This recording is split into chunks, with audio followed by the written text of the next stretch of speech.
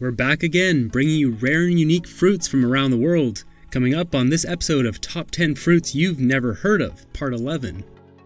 Number 10. Beautyberry. Grown on a small deciduous evergreen shrub that grows up to 6 feet or 2 meters tall, the beautyberry produces white to pinkish flowers that will develop into these bright purple berries. Measuring 2 to 5 millimeters in diameter, this fall season berry will last well into the winter and be an important food source for birds when there isn't much to eat. Native to East and Southeast Asia, which is typically not where berries grow, can also be found in North and South America, Australia, and Madagascar. This highly astringent berry doesn't taste great, has a similar but not quite as bad taste as the porcelain berry, which we covered in a previous episode. Mostly an overpowering bitter taste with mild sweetness is present in this berry, which are typically used for making jams and not much else.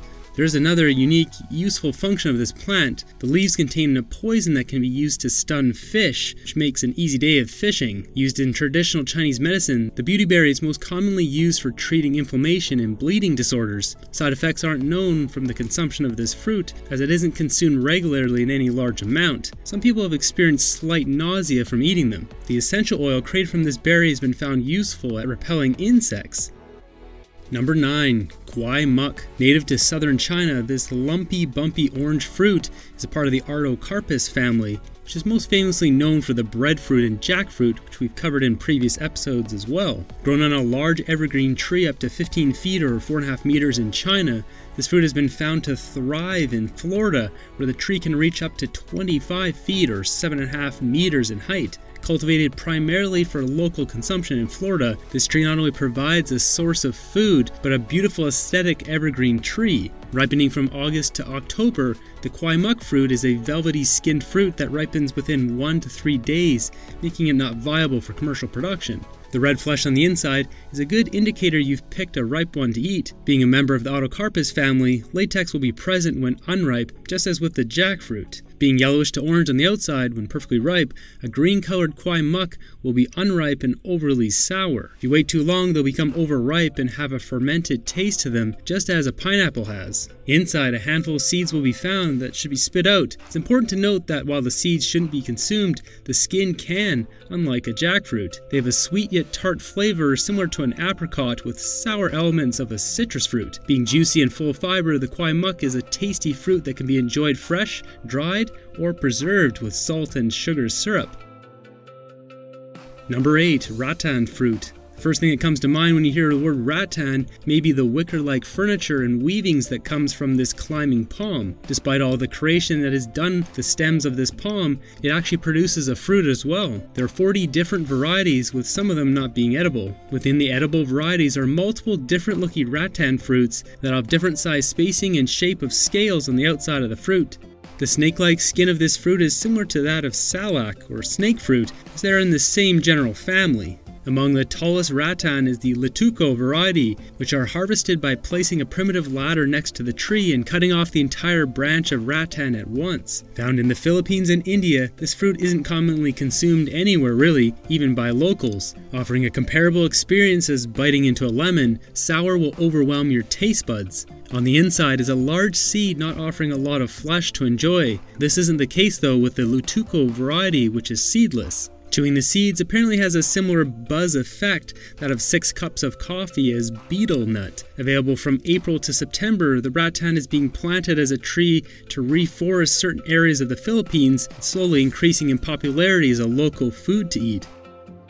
Number 7. Kwandong. The desert kwandong, or native peach as it's also referred to as, has multiple different names coming from different indigenous groups. This hemiparasitic plant, or one that can photosynthesize using the root system of another plant, is found in the central deserts and southern areas of Australia. This tall shrub, up to 20 feet or 6 meters tall, produces a green fruit that will turn red when ripe. Enjoyed by the locals of Australia, the kwandong is also a staple fruit of the Australian emu population. Commercially, it can be found throughout the southern regions of Australia. It has a tart flavor like a peach or apricot, with a large seed on the inside. An unusual find in the fruit kingdom, the kwandong has a substantial amount of fat per fruit, with over half its weight being fat. Being high in vitamin C and good for the skin, this fruit has the ability to scavenge free radicals from the body.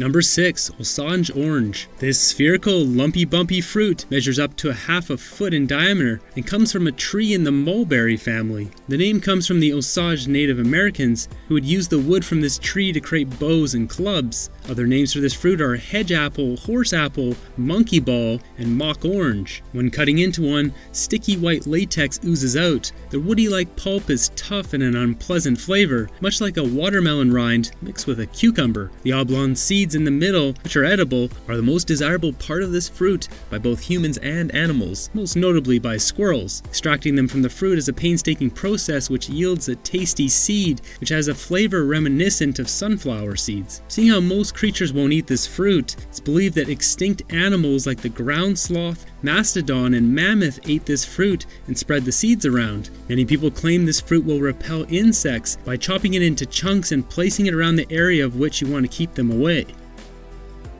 Number 5. Santa Claus melon. Initially named Piel de Cepo in Spanish, which I'm sure that was a terrible pronunciation of, translates to toad skin. This melon was renamed to Santa Claus melon because of its long shelf life, usually until Christmas. This football-shaped melon has spotty dark and light green skin on the outside with pale yellowish white flesh on the inside. This melon gives no indication of ripeness, like many others do with scent, which leads you to look for wrinkling brown spots and a good dose of luck to know when it's properly ripe, offering a light and fresh mix of a honeydew and a cantaloupe, with the flavor leaning more towards the cantaloupe. It has a very dense and juicy flesh with more liquid than the other melons, yet it's lower on the squishy, slimy side of melons. While still firm, it's not nearly as crisp as a Hami melon. They're eaten raw, added to fruit salads, tarts, sauces, and sorbets. Able to keep in the refrigerator for 2 months, this melon prefers warm climates to grow. Being a melon of the cassaba type, which originates from Turkey, the Santa Claus melon is cultivated in South America, Spain, and the southern United States. Number 4. Kiwi berry. Measuring the size of a large grape, this baby version of the kiwi has no fuzz, a green exterior, and is much more of a delicate fruit. Native to Korea and China, the kiwi berry has long been grown in New Zealand, since 1902 to be exact. Being a cold-hardy kiwi, the kiwi berry is one of the few tropical-type fruits that'll grow in cold northern climates. Multiple different varieties exist that'll come in different sizes and different colors, with some tinted a reddish color. The one we see here is called Isaiah, which is a self-fertile kiwi berry but benefits from boosted pollination being planted next to a pair of male and female Arctic cold-hardy kiwis. Ripening in the fall, as the kiwi berry develops, it'll be rock hard and quickly transition into a soft yet delicate fruit as it's ripe. Their unpredictable shelf life hasn't made them a viable commercial crop, but you can find them once in a blue moon at Whole Foods for top dollar. Rich in vitamin C, A, E, potassium, fiber, iron, and calcium, this little nutrient powerhouse tastes sweet and sour with a nice amount of tartness to it. Packing very strong kiwi flavor, more than a kiwi, they'll tend to be more sweet and less sour the more ripe they are. A rare but tasty treat that shouldn't be skipped if the opportunity arises. Number 3. Snowberry. An elegant name with a nasty secret. This berry also goes by waxberry or ghostberry. I'm not sure if ghostberry is in reference to the pale white color or from people dropping dead from how bad this berry tastes. There are 15 different species, with all but one being native to North and Central America. The other is native to China. Packed into tight clusters of white berries with a grainy texture on the outside, the inside offers a slightly juicy cotton candy-like visual. Sometimes the snowberry will have a pinkish hue to it. Despite its appetizing look, this berry, while edible, is sometimes called famine berry due to its mealy, bitter eating experience. Tucked deep within the depths of the bitter overload are delicate and pleasant hints of wintergreen. Each berry has white flesh with 2 hard seeds inside. They're as tough as a bank vault. Well, probably not, but strong enough to lay dormant for 10 years before sprouting. Should be noted too, eating the seeds tastes exceptionally bad and should be spit out. These berries are best enjoyed, cooked or made into a jam that you'd give to someone you don't like. The saponins, or toxic compound, which is present in many foods we eat, are a little bit on the high side with the snowberry, which doesn't affect adults all that much, but will cause children to vomit, get nausea, and diarrhea. Number 2. Jancuperus crabapple. Ranging anywhere from 10 to 40 feet or 3 to 12 meters tall, this ultra-rare crabapple was discovered by a Dutch nursery owner in the Canadian province of Alberta. While usually a rare fruit will have a small region it comes from, this crabapple only has one tree it originates from. Slowly it has been grown and sold by local nurseries, but is still very rare to find. So rare in fact, if you search on YouTube, there are exactly 0 search results for it. Luckily for all of us, my neighbor has one, which is how I got my hands on it. The Jancuperus crabapple is a very small red apple, which can apparently turn purple, with a powdery yellowish to white flesh inside. While the inside is very greeny and powdery, it has a very nice sweet and tart taste to it. Not just a normal crabapple, this little fruit has what could be described almost as an apple pie taste to it. Best eaten when they're firm and smooth. If left alone, they'll start to wrinkle, creating a richer taste until it eventually goes bad when overripe. These fruit are usually left for the birds to eat, as they don't fall off the tree and remain until the birds eat them over winter.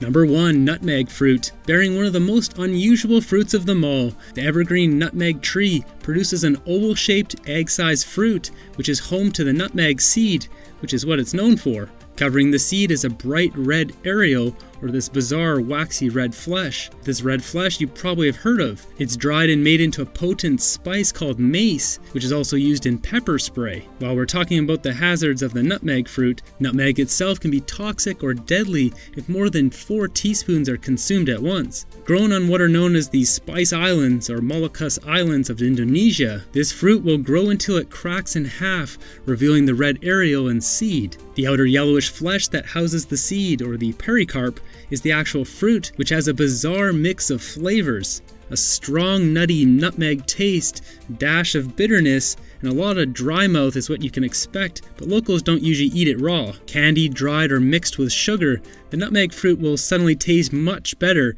like a delicious candied treat. Sometimes it's boiled to make nutmeg juice, blended in a smoothie, made into a jam, pickled, added to chutney, or shredded on savory dishes.